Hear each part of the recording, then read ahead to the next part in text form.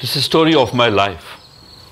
I never imagined that one book would change all my life.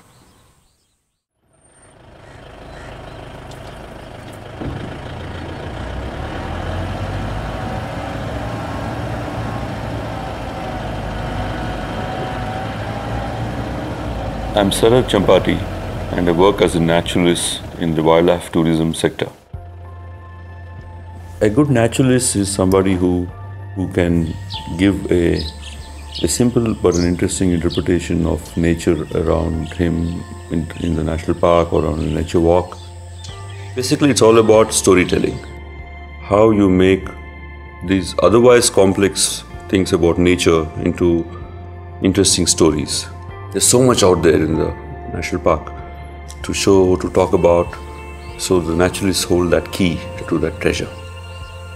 And there'll be a few percentage of guests, less than 5%, who actually realize that this is a life-transforming experience for them.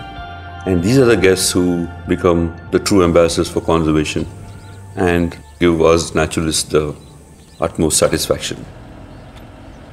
When we go on a vehicle in the national park, the whole forest is so fresh and beautiful in the mornings. A lot of birds are calling. There's a sunrise which you get to see. The anticipation of seeing a high-profile animal or a big cat is always there, in Kabini especially. The actual sighting of a large cat like a leopard is like icing on the cake. Kabini is such a magical place. When you're on the water, on a boat, the entire experience is very, very different. The elements are different because you're now on the water and expecting to see lots of birds and animals either on the shore or sometimes on the branches or the dead trees in the middle of the backwaters.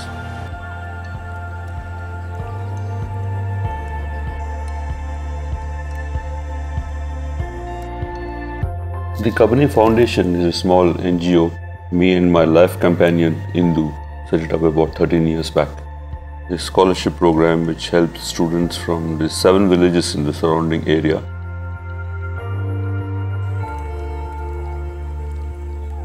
A lot of us don't even realize that man is just one species among the 1.5 odd million species on this earth. We have come very recently onto this planet Earth. In the cosmic calendar concept of Carl Sagan, the Big Bang happened on 1st of January and primates came onto Earth on 30th of December, followed by everything else on one day, that is 31st of December. And then modern human beings at 11:52.